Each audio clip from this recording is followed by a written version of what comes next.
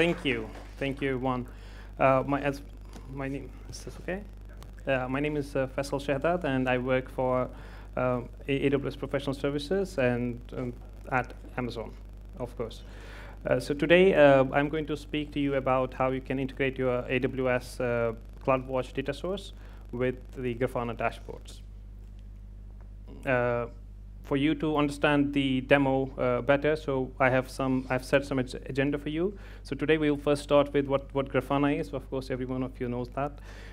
We'll then take a brief look at the Amazon managed service for Grafana and how you can quickly get started. Then we'll talk about some of the use cases. And at the end, we will have a small video demo presentation about how you can integrate Amazon CloudWatch with Amazon Managed Grafana workspace and create dashboards from your CloudWatch logs or your CloudWatch metrics.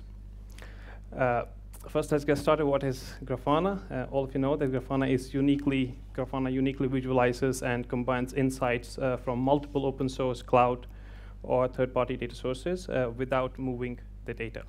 And it has become among the most popular operational dashboard technologies in the world. How do I know? I'll take you to the CNCF survey which was done back in 2020, which revealed that around 69% of the enterprise customers use Prometheus and Grafana because of its shorter deployment time, improved stability or scalability, and also its cloud portability. So you can use it with multiple clouds. And at AWS, we offer Amazon Managed Grafana service. We call it Amazon Managed Service for Grafana, and which is a fully managed service, multi-cloud, cross-project services with interactive data visualization capabilities. And using Managed Grafana, you can analyze, monitor, and set alarms on metrics, logs, traces across multiple data sources, including AWS or other cloud providers, or third-party ISVs, and also databases. And Amazon Managed Grafana natively integrates with AWS services and supports plugins from all the other cloud vendors and whatever you use.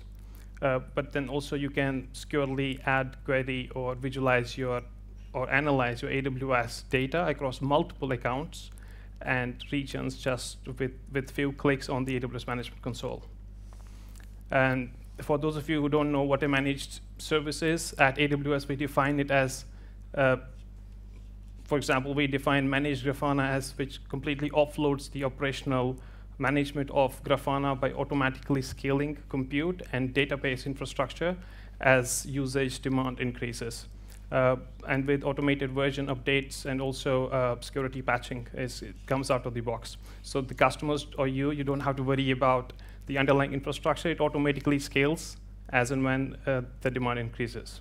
And also Managed Grafana also integrates with AWS Identity Center, which was previously known as AWS SSO.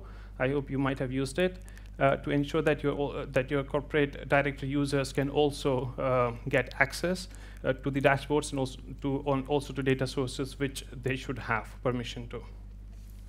And speaking of data sources, it's not just AWS services that you can query and visualize data from. The Managed Grafana service also supports plethora of other plugins that are built or developed by Grafana Labs and also the community members over the years. As you can see on the left, you can also integrate your self-managed Graphite or DB or InfluxDB sources and if you want to also consolidate all the information or all the observability data stored in Amazon or Azure Monitor or Google Operations, then you can simply use a plugin and get started. And when talking about, I've also talked about this before, Grafana's power lies in its ability to integrate with multiple data sources and also enable customers to bring all the data sources in one place, be it logs, metrics, or traces from your IoT devices, and much more. And some of the data sources that AWS integrates, that you can integrate Grafana with, is AWS CloudWatch, which is today's talk, and at the end I will show you how you can do that, but also X-ray for traces and so on and so forth. You can also use Amazon. You can also upgrade to Grafana Enterprise from the AWS Management Console itself. And if you do that, you will get access to even more enterprise plugins that can give you more flexibility and options to unify and visualize your data, which you want on the managed enterprise Grafana workspace. And that leads us to the question: how do we get really started with Amazon managed database? It's very simple. All you need to do is to go down to your AWS console and look for Amazon managed Grafana service. You can create a workspace over there. You can integrate your IAM users or your SSO users. Also, then you can kind of set the notifications through AWS SNS, which is one of the notification services there, and click finish. That's all. And once that's done, then you can then add or connect to data sources that you wish to add. And once that's done, then you will get the unique URL which you can use to access your dashboard. And let's see how that works in action. First, you go down to your AWS console and then look for Amazon Grafana service and click a workspace. Then configure the settings, which is if you want to add your AWS users or if you want to add other users. You can also add the users who are not in the AWS Identity Center. And that's it. Then also select the services that you wish to integrate with, which will automatically add the right permissions from the IAM to the Amazon managed Grafana. And that's it. That's how you get started. And once you click on finish, then you will see this screen, which will give you the unique URL that you can use to access the dashboard, or if you want to share it with whoever you wish to share it with, you can also do that. And once the data sources are connected, and then you can create cool dashboards, like you see one on the screen. And also, you can share, like I said, you can share it with whoever you wish to share it with. And before we start the demo, or before I play the video, let's maybe talk about some of the use cases that you might be seeing, and also we have seen at AWS our customers use Grafana for. One of them is for unified observability. You can use Amazon Managed Grafana to centralize and correlate data into a single dashboard.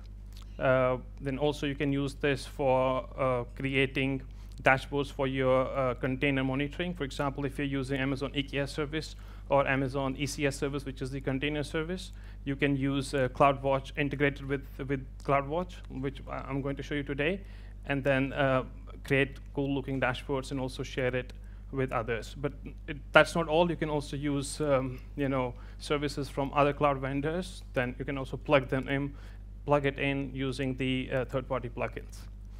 And the third one is for you can use Grafana for have one dashboard for all of your data sources. For example, if you have a team or different teams using different data sources, you can use AWS Grafana or AWS Managed Grafana to create one single view for all of your data sources.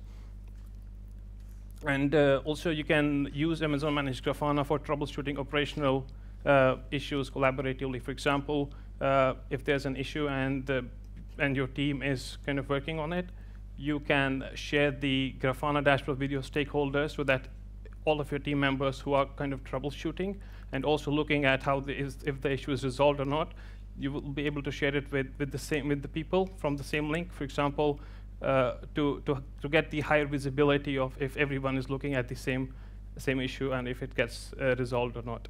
But then that's not all. You can also publicly share your dashboards using the links or the URL, either with your own team or with someone who's not part of AWS Identity Center.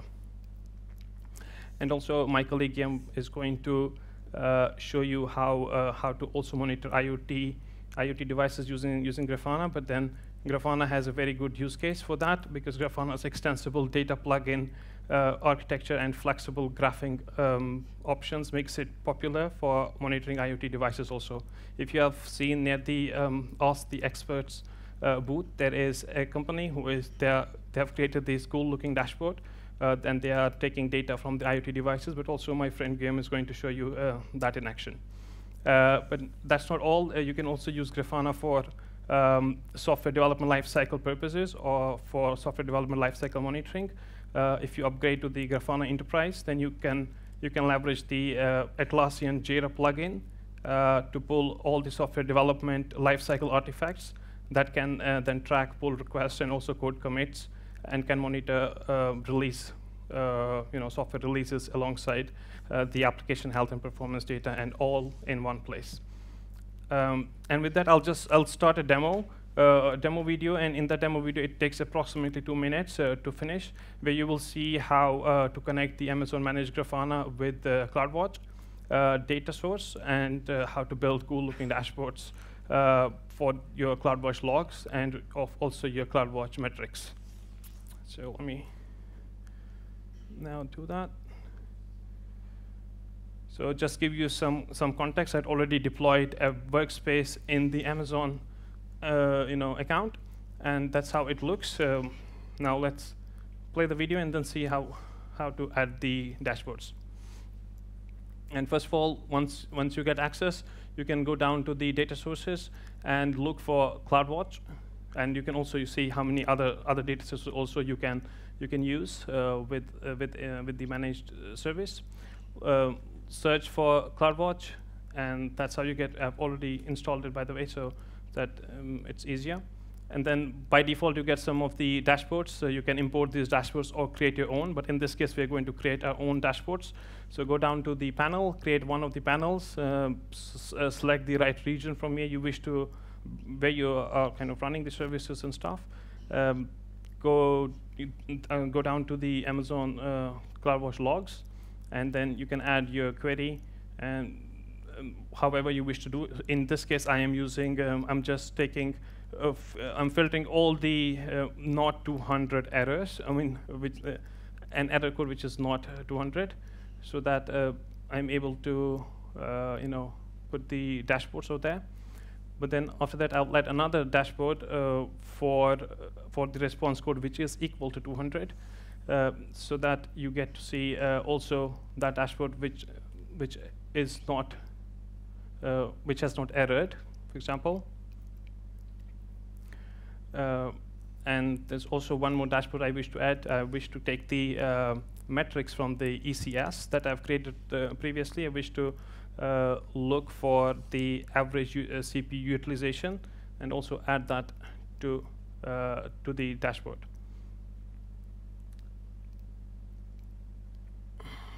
And that's it. You will get to see the ECS average util, EKS pass counts, and also EKS error counts. So that's all for this. If you have any questions later on, I can come back. You can come back to me and we can have a chat on this. But let's just quickly recap. It's very easy. You have seen it's very easy to create a Grafana workspace using AWS Managed Services to bring together observability data sources across multiple AWS services and also across multiple clouds.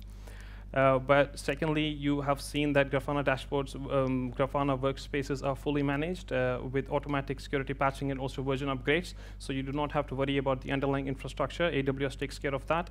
That's why it's called as Amazon Managed Service. But also, you can deploy, you can use this to get data from multiple services which are deployed across regions.